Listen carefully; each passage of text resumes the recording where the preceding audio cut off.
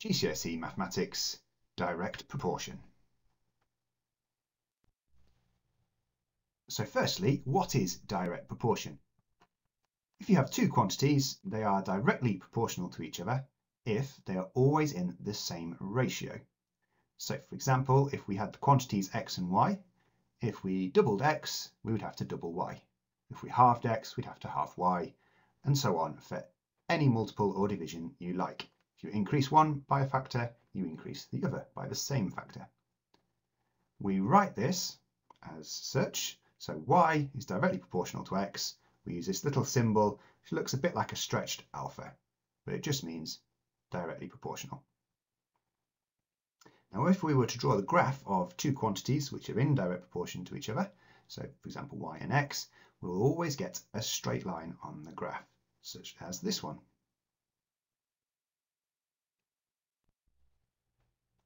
So let's look at solving some problems involving direct proportion.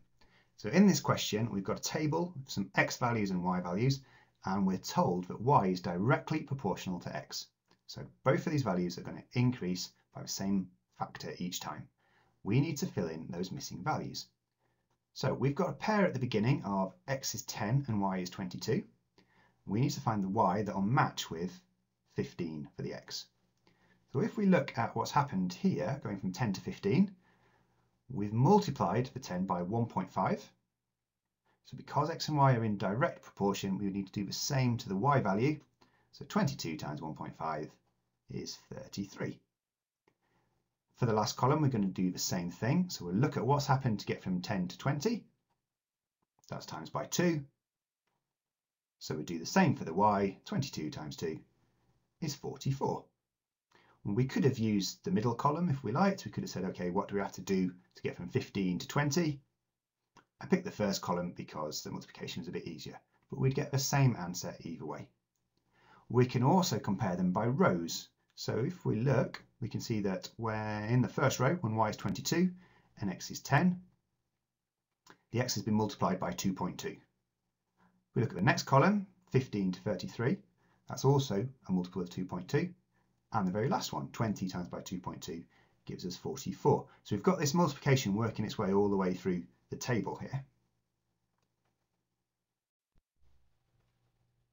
Now we're going to use that fact to solve this one. So in this table, again, y is directly proportional to x. We're going to fill in the missing values.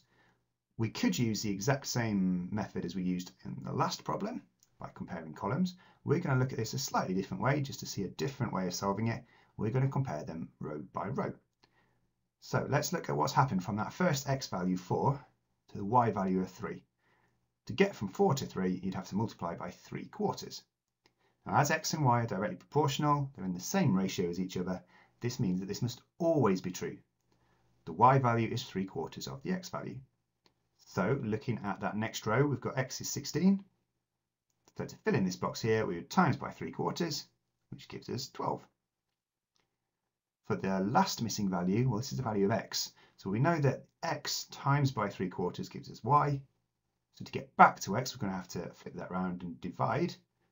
So to fill in this, we would do 24 divided by 3/4, which is 32. And again, we can double check by comparing the columns. So to get from 4 and 3 to 16 and 12, you'd multiply both of them by 4.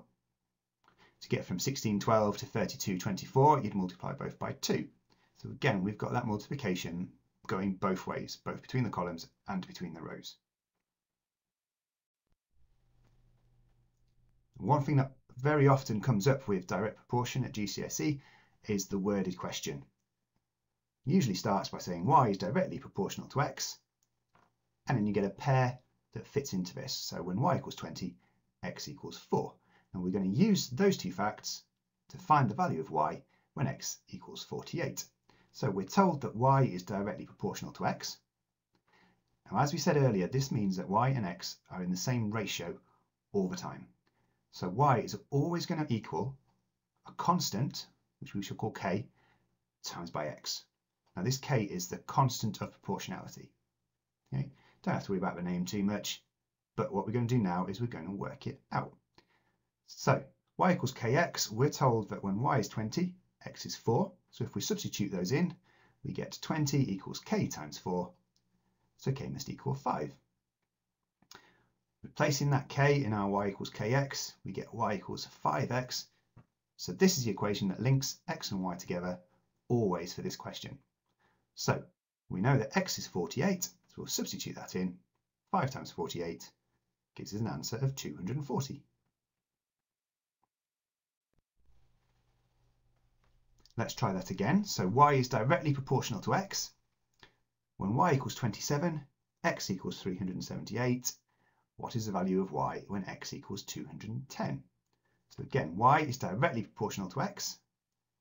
We replace the proportion symbol with equals k, our constant of proportionality, and substitute our two values in. So y is 27, x is 378. So 27 equals k times 378. K equals 27 divided by 378, which equals a 14th. Therefore, y must equal a 14th times x, or x over 14. Now we need to find the value of y when x equals 210. So y equals 210 over 14, which equals 15.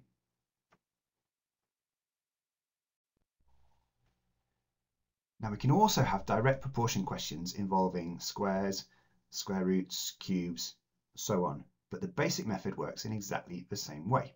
So in this question, y is directly proportional to x squared. So this means that as y doubles, the whole value of x squared would also double. But it's not x that would double, it's x squared, and so on. Now we're going to use exactly the same method as before.